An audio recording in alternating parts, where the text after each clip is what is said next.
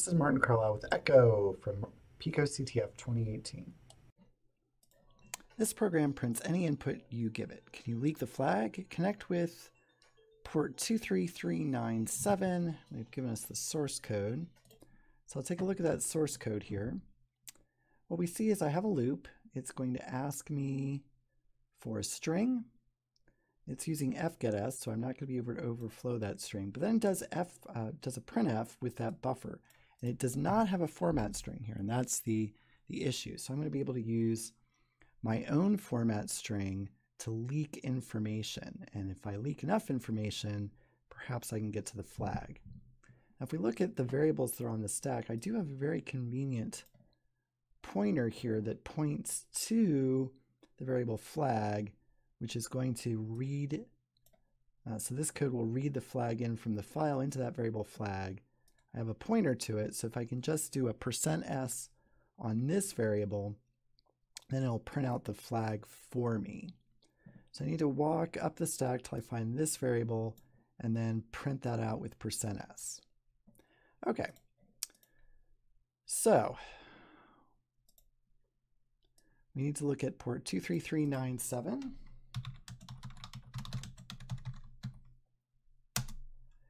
And it says it evaluates any format string you give us with printf. So I'm going to create a format string.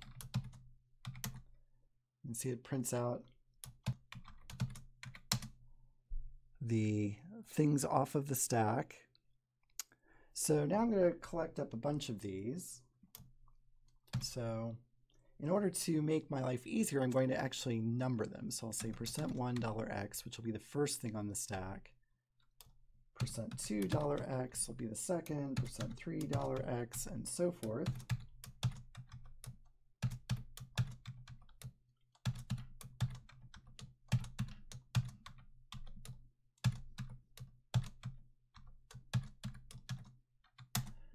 All right, now we know that somewhere on the stack is going to be a pointer to the flag.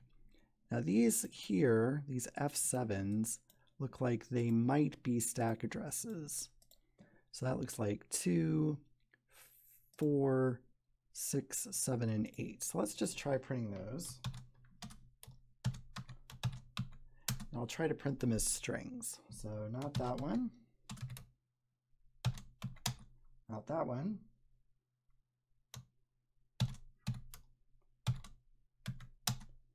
Not that one. And there we go. Format strings are dangerous. So we'll copy that.